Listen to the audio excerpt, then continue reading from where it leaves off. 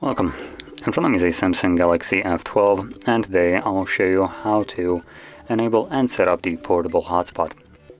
To get started, you want to pull down the notification panel and look for the mobile hotspot toggle, which for me is right over here in the bottom left corner of the toggles. And once you find it, hold it. This would normally take us to settings, but I do have airplane mode on, so I'm going to quickly turn it off. And now I can hold it, and this will take me to the settings. So in here we can tap on configure, which will allow us to change the password. And as you can see, the password is some randomly generated one, so we can remove this one and set our own. It does need to have 8 characters in length.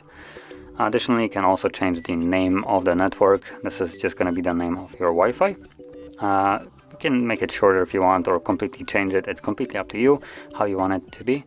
And below that we also have AP band. We have a choice between 2.4 and 5 GHz. Now, if you're not exactly sure of the device that you're going to be connecting to this hotspot with supports 5 GHz, what I can do to make this simple for you, turn on the 5 GHz. If you turn on the hotspot and the device just completely doesn't see your hotspot that you have created, that means that the device just simply doesn't support 5 GHz. But if it does, then it should see it normally without any problem.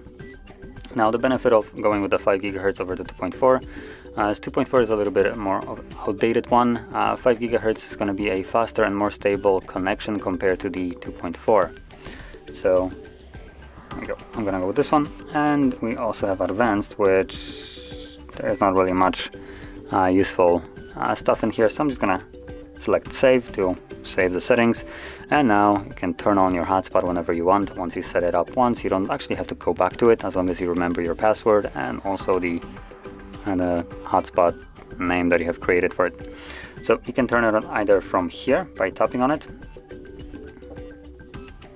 like so, or simply by going to the notification panel and tapping on a toggle right here. Now, I did turn it off right now, but same, you can turn it on from here as well. So that is how you'd set it up and use your hotspot. And if you found this very helpful, don't forget to hit like, subscribe, and thanks for watching.